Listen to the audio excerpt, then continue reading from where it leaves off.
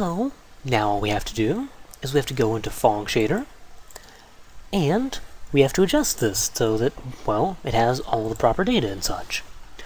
So I'm going to start by having a private static final int called max point lights. And I'm going to set it equal to 4, just like the shader. If you wanted to be clever, you could make this a non-constant variable and try parsing it in from your shaders. And in fact, as shaders get more complicated, I'm probably going to implement a system that makes doing that type of thing a little bit easier. But for now, this is perfectly fine, just to keep these two variables in sync. Well, this one variable in sync, really. So yeah, now I'm going to have a private static point light, if I can type, point light array, called point lights. It's going to equal a new point light array. And I'm just not going to have anything in it by default. And all I'm going to do is, well, nothing yet.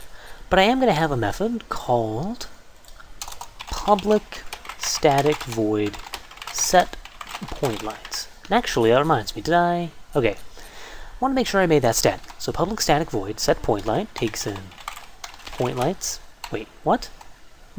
Point light array called, I'll just call it point lights.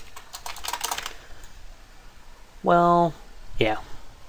So, first off, if pointlights.length is greater than max point light, so if our array is too big, our shader can't handle it, then we're going to have a problem. So what we're going to do is we're just going to system.error.println error, you passed in too many point lights. Max allowed is plus max point lights plus comma. You passed in point lights dot length. There we go. Excellent. Nice descriptive error message. So it tells them what they did wrong and how they did it wrong. Excellent. So with that, I'm going to just generate a new exception dot print stack trace, just as a hack so that I can give them a tree, and then system dot exit 1, because I don't want them to continue executing with invalid point lights. However, if they did pass in proper things, then what I'm going to do is I'm going to say this dot point lights equals point lights. Oh, alright. PhongShader dot point lights equals point lights. And what this is going to do, well, obviously it's just going to assign it to this array. So that gives us nice access to all the point lights. Now we can give point lights to our PhongShader, but our PhongShader still isn't actually using them. So what I'm going to do here is I'm going to create a for loop. For die equals 0, I is less than max point lights, I++. And what this is going to do is this is going to be used to actually initialize our, what's it called? Our array of point lights. I was trying to look for it in Java code, but it's in the GLSL code.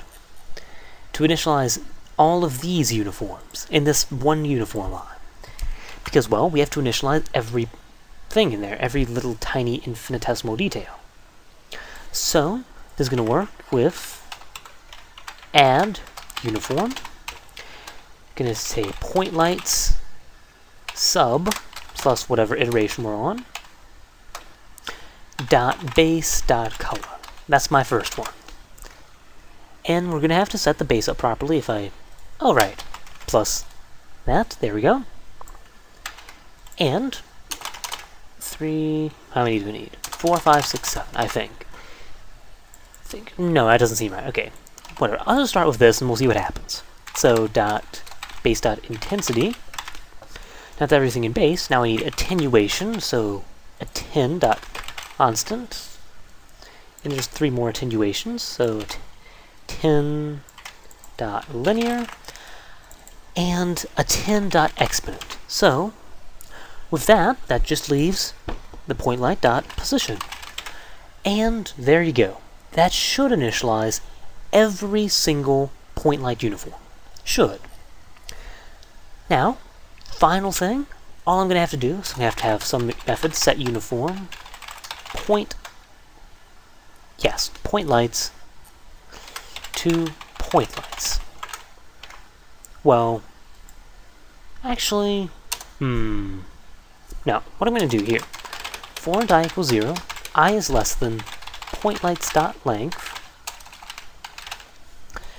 and then, I plus plus, and for that, I'm going to set every individual uniform, point lights sub plus I, plus, come on, type the plus sign, there you go. And I'm going to set that to point lights sub I. And with that, that should just leave me to implement this method. So, just need set uniform for point lights. So, public void set uniform, string uniform name, point light. Well, not with comma, but you get the idea. And there. So, now I just need to say, how do I set a uniform for a point light? And this is pretty straightforward. Set uniform for essentially everything. So, I already have something for base light, so I can just do that directly. So, uniform name plus dot base is point light dot get base. And there's maybe it's get base light. There we go. Now, set uniform. We're going to have to set the attenuation. That's going to be a little trickier. I could write a unique method for it, but since I'm not going to be really reusing this, I'm just going to do straight up. So dot attend dot constant to point light dot get attenuation. Wait, dot get attend dot get constant. No, dot get constant. There we go. And you're not resolving properly? Set uniform F. There we go. Just need 3 of these.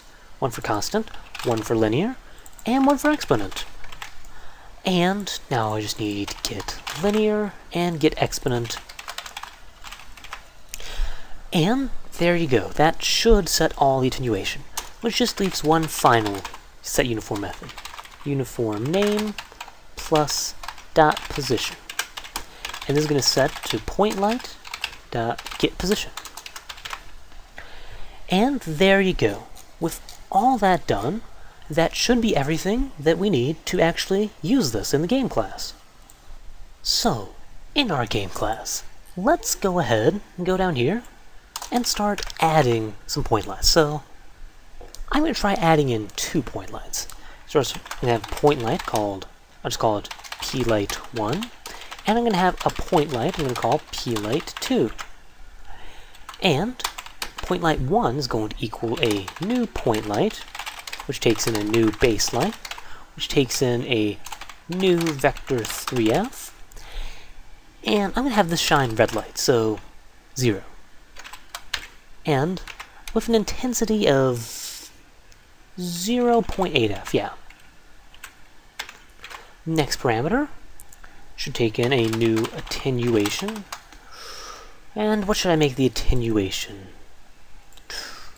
Well, it's going to have to be some value, so I'm going to have a constant value of 1, a linear value of... Actually, let's just do the physically accurate equation. So 0, 0, 1. And finally, a new vector 3f, 0, well, I'll say -2 on x, 0 on y, and 5 in f. And 3 in f. There we go. That way it's going to be sort of to the left of our mesh, and a little bit in front. So that should initialize 1 point light, and it's not used, that's fine. For number 2, I'm just going to copy and paste this. And I'm going to change it to blue, and I'm going to make it +2 and 7, and not double semicolon. And with all that, all I should have to do now is do something like PhongShader.setPointLights to a new point light array ofPlight1 andPlight2. And with all that done, this should actually run. So, are you ready? Are you ready for the epic hitting of the start button? So, actually let's disable the directional light just for dramatic effect, and let's run. Epic crash. So, let's start debugging. Phong fragment, line 92, undeclared identifier, attenuation, because I misspelled it, because I'm a genius. Take 2. It's actually working. I'm amazed that it's working right off the bat at all, but hey, there you go. We got actual point lights. And, well, that's actually kind of a trippy disco effect with the way the specular reflection's working, but yeah. Actually, I'm going to try moving them a little bit closer to my mesh. So this should be pretty much directly to the left. The red one should. So it should be a little stronger now. Yeah, there you go. A little bit stronger. And that's still not quite showing it off as much as I'd like. So, one moment. I'm going to try setting something up to really show off the point light effect. Because right now it's just like before. There's no distinct difference. One moment. Alright, so I went ahead and I came up with something that I think really shows off our new point light system. So I'm going to walk you through the changes, but I'm not going to code them out in front of you. If you want to have the same code I do, you can pause and you can copy, but again, this example code is not important to the engine. Anyways, here's what I did. First off, I moved the Plight1 and Plight2 variables up to the top here. That way, I can access it in other places than the constructor. So, there you go. Got those. And I did change the green component to 0.5. Those are the only 2 changes there. In our material, I changed our specular to be a little bit less ridiculous. I changed it to a intensity of 1 and an exponent of 8 rather than 2 and 32. So there you go. I did create a completely new mesh. And it's just a square based on these variables, so here it is, here's the code. If you want to copy it, pause, but there you go. And these are new indices. And yeah, so I still have the old code in comments, but here's the code I'm actually using for this example. And in our update method, I got rid of rotation because it didn't do well with a rotating plane, so yeah.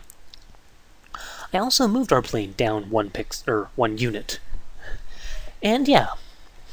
Now, the point light position. I'm setting the position based on sine and cosine of temp. So, yeah. And if you want that code, you can pause. The thing I would like to point out is this is exactly 1 unit away because I'm putting these at the height of 0 and this at -1. If you want some really interesting effects, assuming you're using the physically accurate attenuation, try modulating this. Try making it go really close to the plane. I think you'll find it gets a really interesting effect because the light just gets really, really intense when your light's like right infinitesimally close to your plane. But yeah. Anyways, enough talk. On to the demonstration. So if I run, hey, we get a nice little plane, and if controls, there you go. Hitting the wrong buttons. Yeah, you see, we have our point lights moving across the plane. You notice the dark squares aren't reflecting blue that well. So interesting effect there. And yeah, so interesting trippy disco effect, but I like it. I think it looks awesome. So yeah, there you go. Just a basic demonstration. And again, feel free to play around with this all you want. You can get some really interesting effects if you play around with this a bit. But yeah, that's just about all I wanted to say for this video. Hope you enjoyed, hope you learned, and have fun with your point lights. See you next time.